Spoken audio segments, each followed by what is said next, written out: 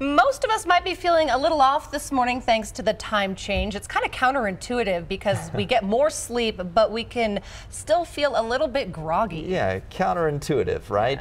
Isn't the state necessarily you want to be in driving to work? Feeling a little groggy with that sun glare. I want to bring in traffic expert Jason Luber because the time change actually increases the chances of an accident. Yeah, more so in the spring because of the spring forward, but today and over the next couple of weeks as well, drowsy driving is really super dangerous. It's really about disrupting our sleep patterns, and AAA says 1 in 5 fatal crashes are blamed on drowsy driving.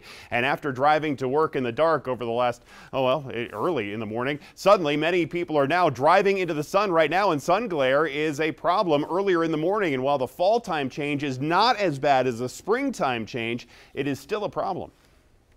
This actually causes an increase in drowsy driving despite the fact that we're gaining an hour. Here's why. That Sunday, that Monday after the time change, we lie to ourselves. We don't actually get an extra hour of sleep. We go to bed later. But fundamentally, for a period of about 2 weeks afterward, we see crashes increase because our bodies are adjusting to our new rhythm, and that leads to less sleep.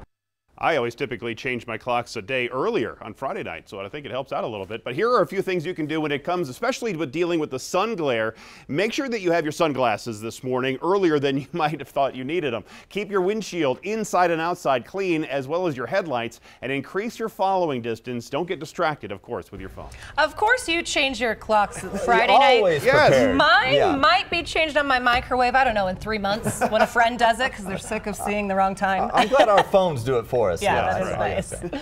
Health experts have raised concerns about how the change impacts our overall health. In 2020, the American Academy of Sleep Medicine said the U.S. should eliminate daylight saving time in favor of a year-round standard time. Standard time is what we currently use in the winter and spring. Colorado lawmakers have discussed opting out of the time change several times. There was even talk of letting voters decide, but the bill has never been passed out of the legislature.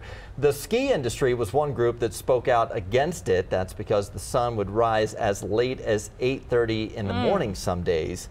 It would also be tough if it were just Colorado and not the rest of the country. How confusing would that be? Right. Right. Already confused. You're right. You know what? It's hard for me is the one in the car. That one never gets changed. Right. Yeah, that Oh, takes a yeah. while.